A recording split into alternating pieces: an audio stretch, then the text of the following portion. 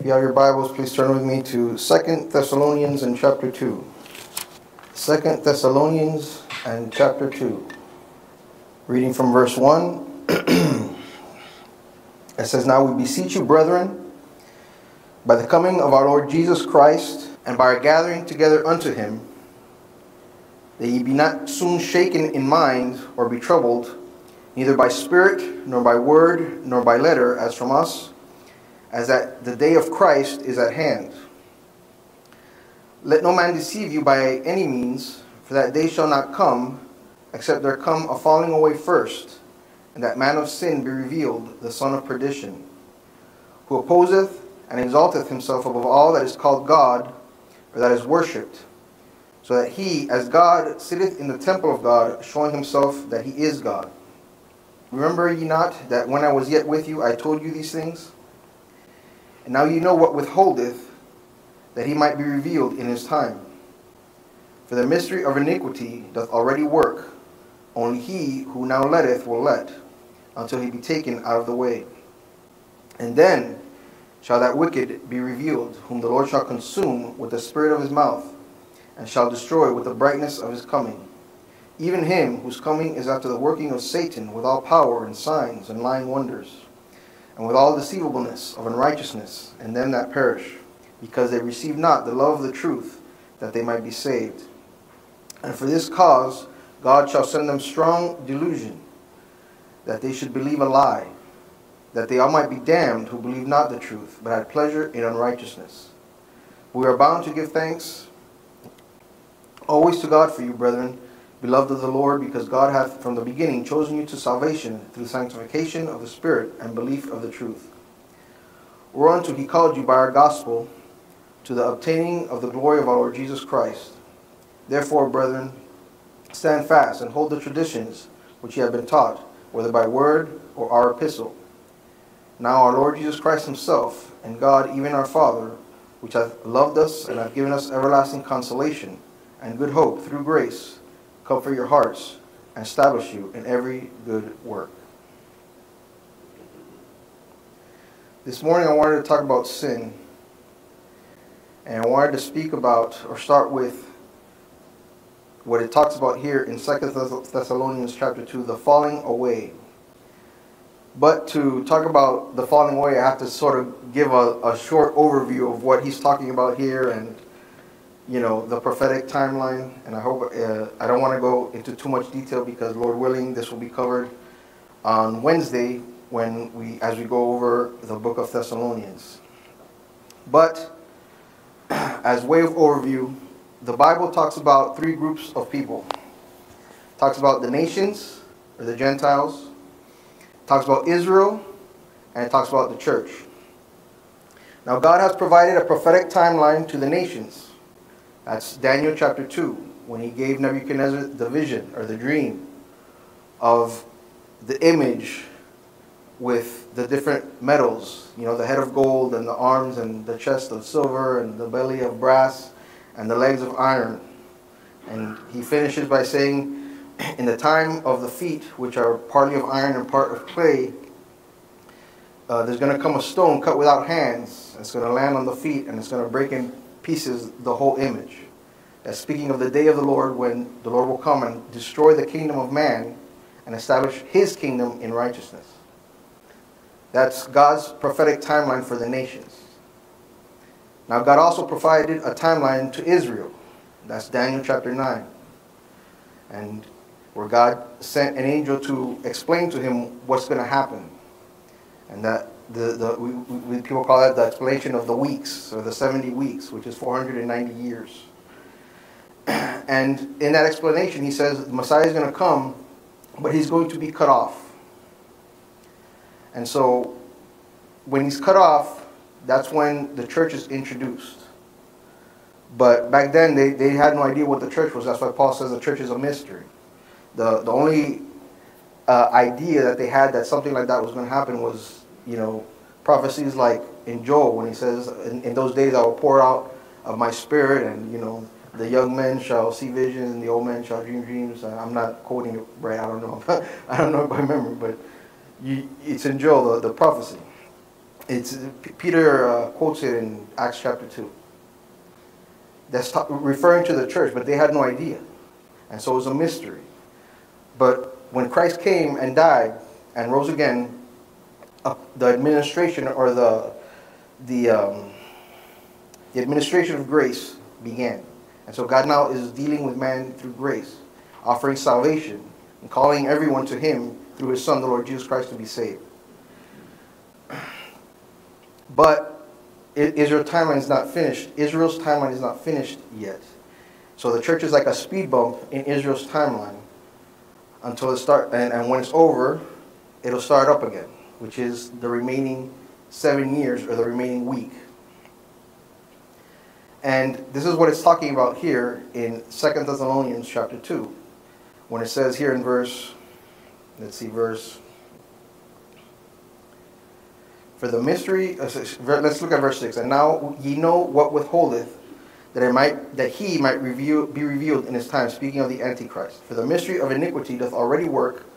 Only he who now letteth, or he who restrains, will restrain until he be taken out of the way. So now God is doing a work through the Holy Spirit on the earth, calling everyone to repent and to accept his Son as their Lord and Savior. And the work that he's doing, he's restraining sin. He's keeping it at bay. And there's going to come a time when he's not going to keep restraining anymore. He's going to be taken out of the way.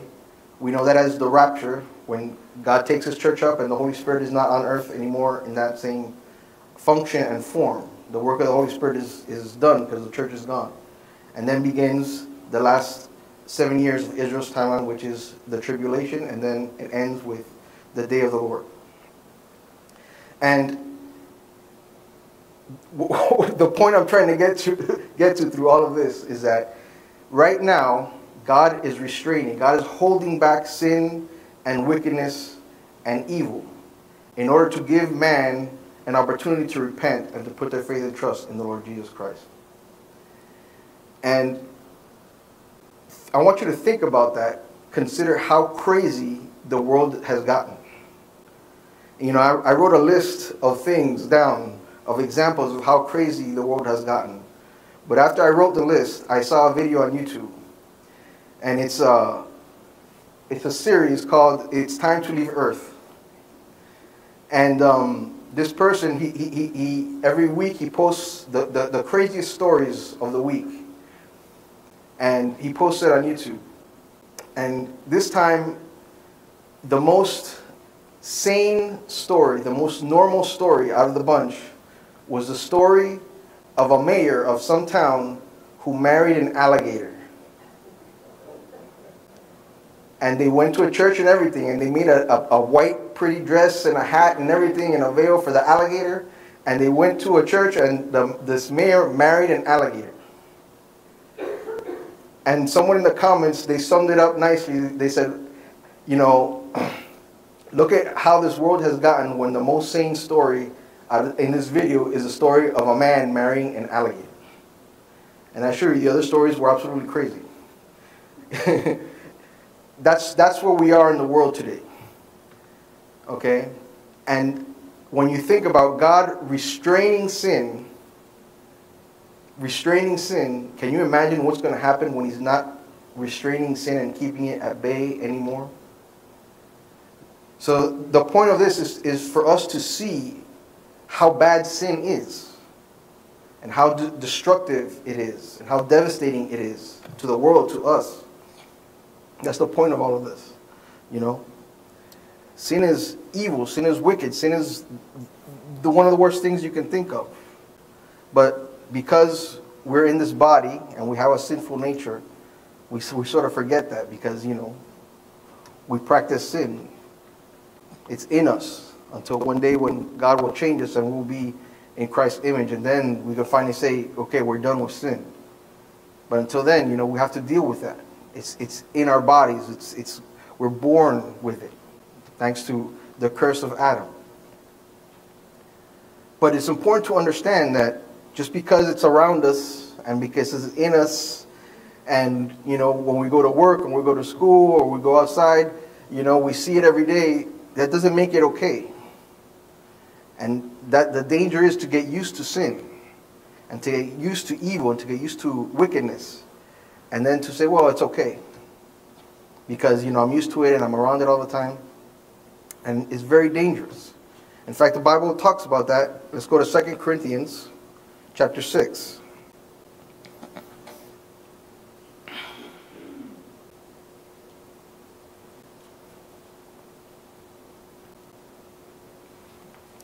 Second Corinthians chapter 6. We'll start reading at verse 14. 2 Corinthians chapter 6, verse 14. Be ye not unequally yoked together with unbelievers. For what fellowship hath righteousness with unrighteousness? And what communion hath light with darkness? And what concord hath Christ with Belial? Or what part hath he that believeth with an infidel? And what agreement hath the temple of God with idols? For ye are the temple of the living God. As God hath said, I will dwell in them and walk in them, and I will be their God, and they shall be my people. Wherefore, come out from among them, and be ye separate, saith the Lord, and touch not the unclean thing, and I will receive you. I will be a father unto you, and ye shall be my sons and daughters, saith the Lord Almighty. So God is calling us to be separate, not to be unequally yoked together with unbelievers. Now, what is a yoke? A yoke is a piece of wood or something that goes around the neck of a beast of burden to link it to another animal so that they walk in the same line. They walk together. And, you could ask 10 different people, or 10 different preachers, and they'll give you 10 different explanations of what it means to be unequally yoked together with an unbeliever. But thankfully, you don't have to ask me. We can just look in the Bible, because the Bible explains to us what it means to be unequally yoked together with an unbeliever. And for that, we'll turn to 2 Kings in chapter 3.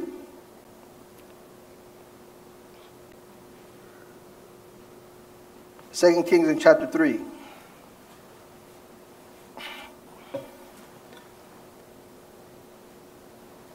We'll start at verse 1. Now Jehoram, the son of Ahab, began to reign over Israel in Samaria the 18th year of Jehoshaphat, king of Judah, and reigned 12 years. And he wrought evil in the sight of the Lord, but not like his father and like his mother, for he put away the image of Baal that his father had made. Nevertheless, he cleaved unto the sins of Jeroboam the son of Nebat, which made Israel to sin. He departed not therefrom. And Mesha, king of Moab, was a sheep master, and rendered unto the king of Israel 100,000 lambs and 100,000 rams with the wool. But it came to pass, when Ahab was dead, that the king of Moab rebelled against the king of Israel. And King Jehoram went out of Samaria the same time, and numbered all Israel. And he went and sent to Jehoshaphat the king of Judah, saying, The king of Moab hath rebelled against me. Wilt thou go with me against Moab to battle? And he said, I will go up. This is Jehoshaphat speaking. Jehoshaphat said, I will go up. I am as thou art, my people as thy people, and my horses as thy horses. And he said, Which way shall we go up? And he answered, The way through the wilderness of Edom. So the king of Israel went, and the king of Judah, and the king of Edom, and they fetched a compass of 7 days' journey. And there was no water for the host, and for the cattle that followed them. And the king of Israel said, Alas, that the Lord hath called these three kings together to deliver them into the hand of Moab. But Jehoshaphat said, Is there not here a prophet of the Lord, that we might inquire of the Lord by him? And one of the king of Israel's servants answered and said, Here is Elisha, the son of Shaphat, which poured water on the hands of Elijah. And Jehoshaphat said, The word of the Lord is with him. So the king of Israel and Jehoshaphat and the king of Edom went down to him. And Elisha said unto the king of Israel, What have I to do with thee? Get thee to the prophets of thy father and to the prophets of thy mother. And the king of Israel said unto him, Nay, for the Lord hath called these three kings together to deliver them into the hand of Moab. And Elisha said, As the Lord of hosts liveth, before whom I stand, surely, were it not that I regard the presence of Jehoshaphat, the king of Judah, I would not look to thee nor see thee. So what does it mean to be unequally yoked together with an unbeliever? We see here an evil king, Jehoram. He goes up to a righteous king, Jehoshaphat, and he says, hey, I need some help. Come help me fight the king of Moab. And what does Jehoshaphat say? Sure, yeah, we're best friends. We're your people are my people. We're all together. We're all one. We're all united. Let's go. He unequally yoked himself together with this king. And look at Elisha's response. Elisha says, if it were not for Jehoshaphat's presence, I would neither look to thee nor see thee. He wanted absolutely nothing to do with this evil king. Absolutely nothing. He wouldn't see him. He wouldn't regard him. He wouldn't inquire of him. Nothing. And yet here, what a contrast, right? You know, the man of God is saying, I don't want anything to do with you. Get away from me. And here we have Jehoshaphat saying, oh, your people are my people. We're one. We're together. We're united.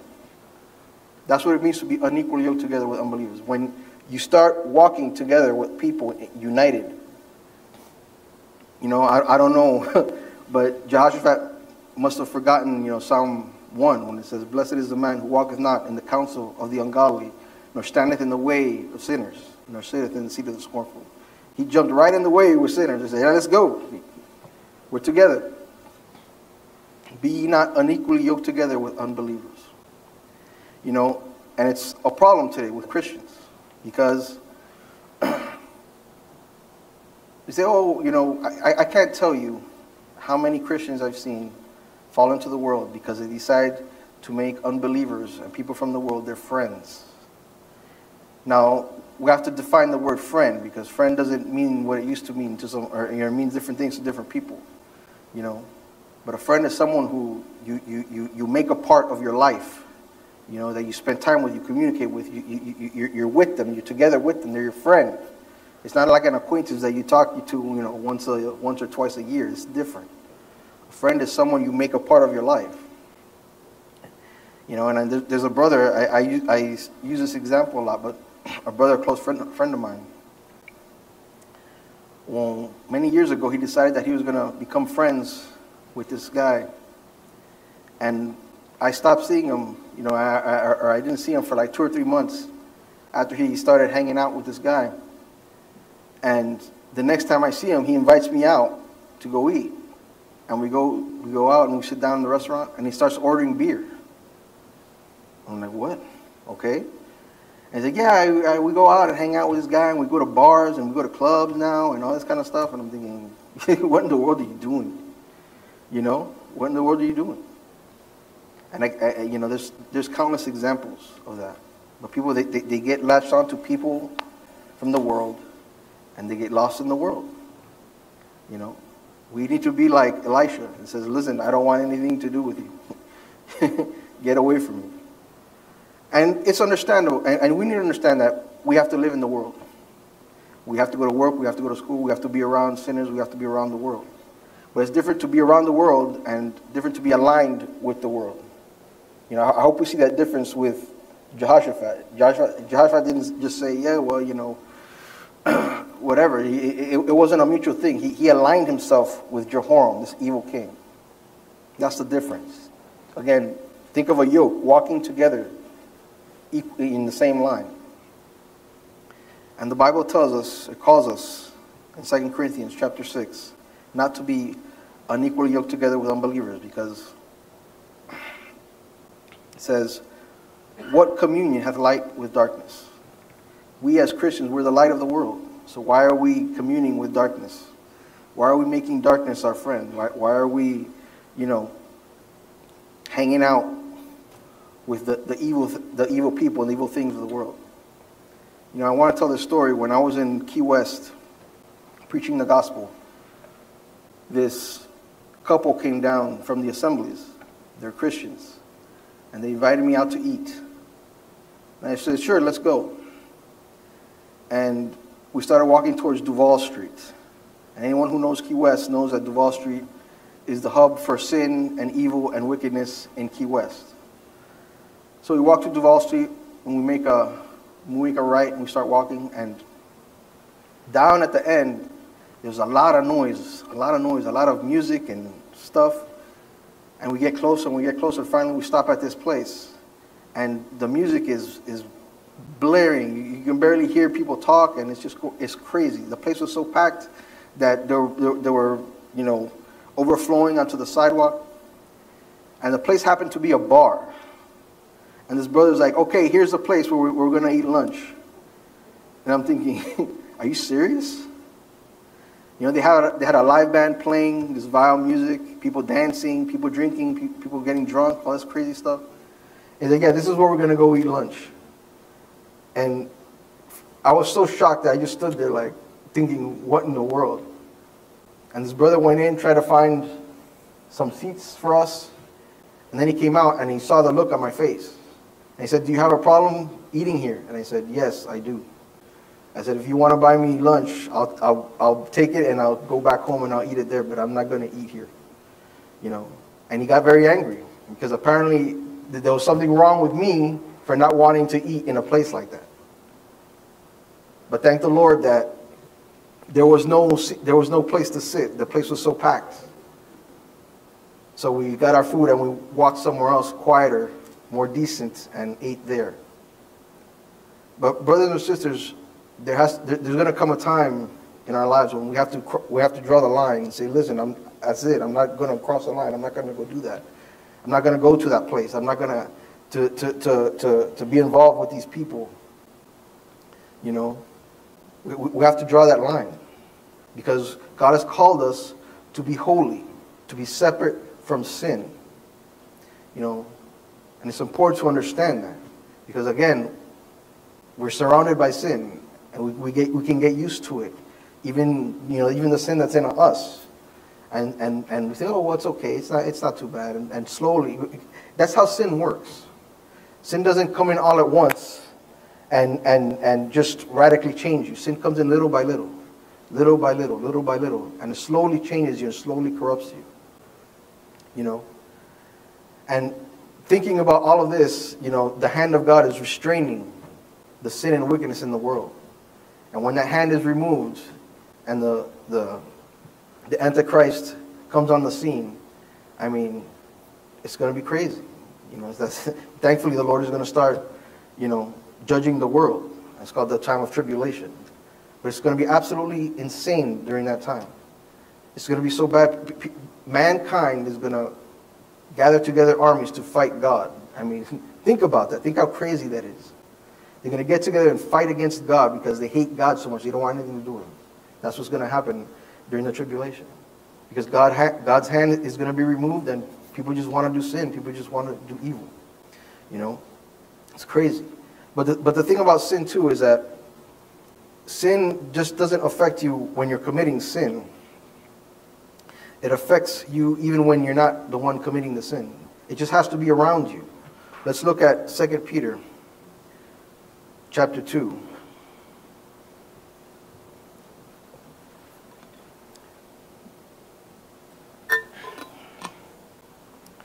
Second Peter chapter 2, verse 7. Peter's talking about Lot. Verse 7, it says, 2 Peter chapter 2, verse 7. He says, and delivered just Lot, vexed with the filthy conversation of the wicked. That righteous man dwelling among them, in seeing and hearing, vexed or tortured his righteous soul from day to day with their unlawful deeds. Lot was a righteous man. It's important to know and to remember that. Because this is a side note, by the way. I don't think I've ever heard a message concerning Lot that speaks of Lot in a good light. And we need to be very careful with that because God has already judged and determined that Lot was a righteous man. Why did he go down into Sodom and Gomorrah? The Bible doesn't say. It says he pitched his tent towards Sodom. What was in his head, we have no idea. But we know that him being in Sodom wasn't good for him. He tortured his soul being in that place with all the sin and wickedness surrounding him. In fact, God got him out of there because he was righteous. That's the whole point of him getting him out, because he's a righteous man. And yet, being around that sin and that evil and that wickedness affected him. It tortured his soul, it says. And we need to be careful to get away from sin and wickedness. You don't have to be sinning to be affected by sin. Just being around it is bad enough. Because sin affects us. Even just being around it. We need to be very careful with that. Unfortunately, not all of Lot's family, left Sodom unscathed. We see his daughters. And look how they were corrupted by Sodom. And because of their sin, we have Moab and we have Ammon. There were their kids that they had by incest with their father. And Moab and Ammon turned out to be the enemies of God and the enemies of Israel. And they were always fighting with Israel, fighting against God. The effects of sin. We need to be very careful where we go, what we do, who we associate with. Because sin affects us. We need to be very careful with that. And it's something that's hard to hear. But wherever you may be, if you're in a school that's a bad school, we have some going to college now, and the school turns out to be bad, get out. Find another school. If you're in a job and the job is bad and there's sin all over the place and it's affecting you, get out. Find another job. I'm telling you, brothers and sisters, that heaven and eternity, what's to come, is far more important than anything this world has to offer, whether it be education, a paycheck, whatever. Far more important, because that's eternal. That's something that people struggle to grasp.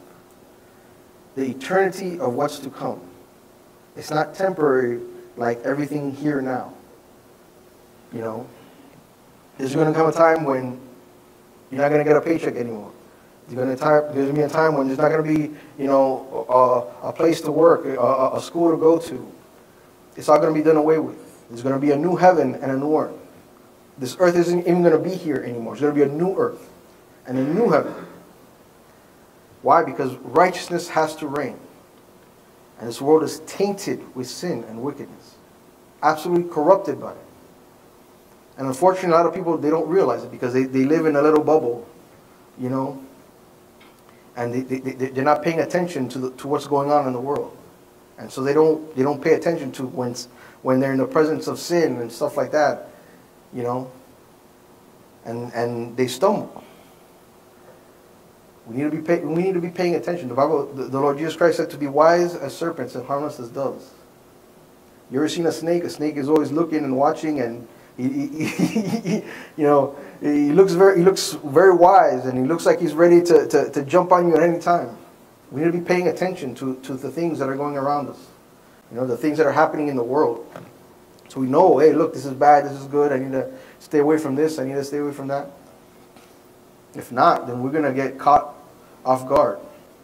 The Bible talks about being sober and waiting for the coming of the Lord Jesus Christ. Being sober is being ready, being attentive, paying attention. There are too many Christians who aren't paying attention to what's going on around them. And that's not what God calls us to do. He calls us to be Christians who are paying attention to what's happening. Because if we don't pay attention, we're going to get caught off guard. And we can get hurt spiritually and end up in the world or worse. We need to be very careful with that. But going back to the beginning in 2 Thessalonians, sin. And I just want for us to see the gravity of sin and how bad it is. And the grace of God, really, the grace of God right now, that He's calling us through His Son, the Lord Jesus Christ. And in doing that, the work of the Holy Spirit is keeping sin at bay. And God is restraining sin so that people have an opportunity to repent and to put their faith and trust in the Lord Jesus Christ. And so if there's anyone here this morning, if there's anyone listening to this message who has not put their faith and trust in the Lord Jesus Christ, I urge you to put your faith and trust in Him and to repent from your sin so you can have an eternity in heaven with Him and live forever in a place and in a kingdom of righteousness. It's such a wonderful thing, such a wonderful hope that we have that we're going to be in heaven and there's not going to be any more sin. Can you imagine that? No more sin, no more pain, no more suffering, no more crying, because it's all going to be perfect righteousness and holiness, because finally God is going to be in control. Down here, man's in control right now. And what do we have? We have mayors marrying alligators. That's what we have here. It's absolute craziness. But one day, that's what the books of Thessalonians are about, giving hope to the church. This world is not all there is. There's something more, there's something better coming. And that's the hope that we have as believers. The hope of being in a kingdom of righteousness, a kingdom of justice, a kingdom that's free from sin and wickedness and evil and corruption and all of the bad things that this world has to offer. What a hope that we have, right? What a tremendous hope we have in our Savior, the Lord Jesus Christ. But you only have that hope if the Lord Jesus Christ is your Lord and Savior. And once again, if you haven't repented from your sin and put your faith and trust in the Lord Jesus Christ, please do so as soon as possible, because the day of tomorrow is not guaranteed and it's not assured. Let's pray. Father, we thank you for our Lord and Savior Jesus Christ. We thank you, Father, for your love for us, and that you would call us through your Son to repentance and to a kingdom and to a hope that is so much better than what we have here on this earth. We thank you, Father, for your grace, and that your mighty hand would restrain sin and keep it at bay, giving man an opportunity to repent and to hear the gospel and to obey the truth. What a loving God we have, Father, that you would share and shed your tremendous love upon us in such a way. But Father, we think of sin this morning, and we pray that you would help us to think and to meditate on the gravity of sin and wickedness and evil, and how it affects us even when it's just around us on the periphery. We pray that you'd help us, Father, always to be mindful, to be sober, as your word says, to watch, to know what's going on around us, so that we can avoid sin and stay away from it. Not to be unequally yoked together with unbelievers and get lost in the world. Help us, Father, to walk on the path of righteousness. And it starts, Father, with your holy word. Help us, Father, always to be faithful and diligent, to read your word and to make it an integral part of our life. We thank you, Father, for this time this morning. We thank you, Father, for everyone who made it out. We pray and ask for your blessing as we go home now. We pray that you would keep us safe. In the name of our Lord and Savior Jesus Christ, we pray and give thanks. Amen. Thank you.